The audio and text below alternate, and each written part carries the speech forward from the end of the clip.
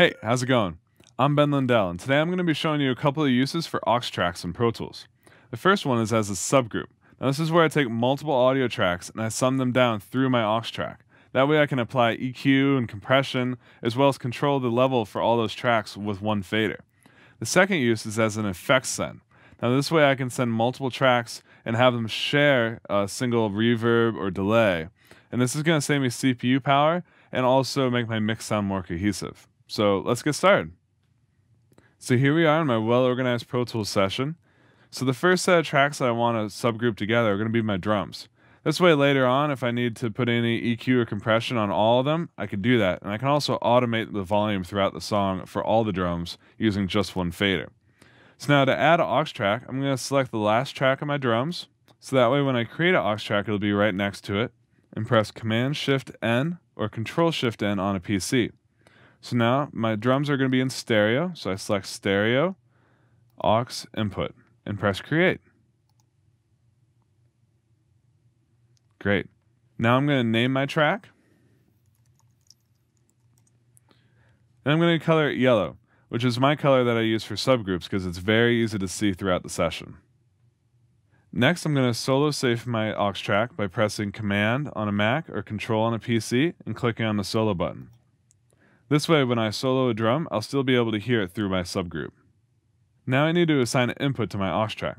To do that, I come up here and click on No Input, select Bus, and I'm just going to go with the first available one, Bus 1, 2. Now I like to rename my buses as soon as I make them. It'll make it easier to find them later on. So to do that, I'm going to right-click on the bus name and press Rename. I'm going to give it a more descriptive name, such as Drums. Great. Now for output, I'm just going to leave it as 1, 2 because that's what I'm using for the rest of my session. So now to send my drums to my newly made drum subgroup, I select my room mic, press Shift, and click on my kick drum. That selects all my drum tracks. And now to assign them all to my drum subgroup, I'm going to press Option-Shift on a Mac or Alt-Shift on a PC and click on where it says 1, 2, which is its current output, and reassign them to my newly made drum bus. And there we go. Now my drums are going through my drum subgroup, and I'm ready to go.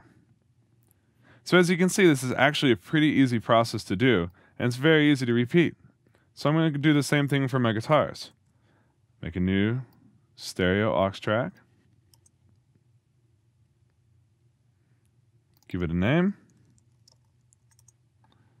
Give it a color. Solo safe. Input select. Rename. Select the tracks I want to send to my aux. So that's it. So I like to do this to each type of instrument: drums, guitars, keyboards, vocals, etc. So that way I end up with about 5 or 6 different yellow subgroup faders throughout my session. So that way when I need to turn the guitars up by 1 dB, I just had to reach for the guitar subgroup fader. Or if I want to high pass the vocals, instead of having to put a plug-in on each single vocal track, I can just add one EQ to my subgroup track. It makes my life a lot easier. Now on to my second use for aux tracks, as effects sends. So I need to add reverb to both my snare drum and my vocal track. So to do that, I'm going to make an aux track and put a reverb plugin on it and send both my vocal and snare drum to that track.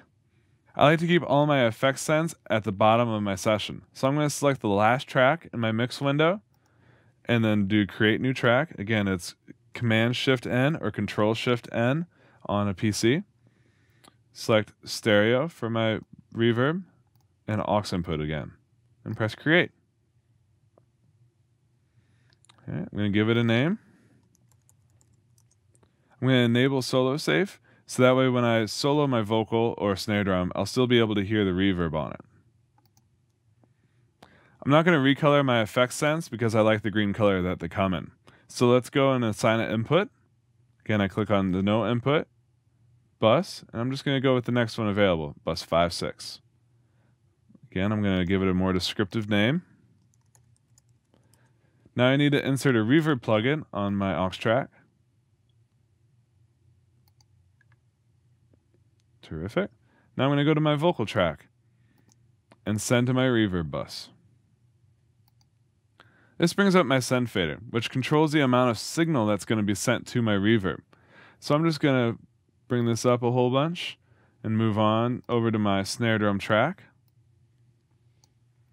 And I'm going to let it share the reverb. So I go and select the same exact bus, reverb. Again, brings up my send fader. I'm going to send a whole bunch of it there as well. So there we go. Now I have both my snare drum and vocals sharing a reverb. So now they're going to sound like they're in the same space, and I also don't have to put a reverb on each individual audio track, which is going to save me a whole bunch of CPU power as well. Today I showed you a couple of uses for aux tracks. We made some subgroups and also effect sense. Now what these allow us to do is be more efficient with our plugin usage and also give us a little more control over the big picture of our mix. So that's it. Till next time.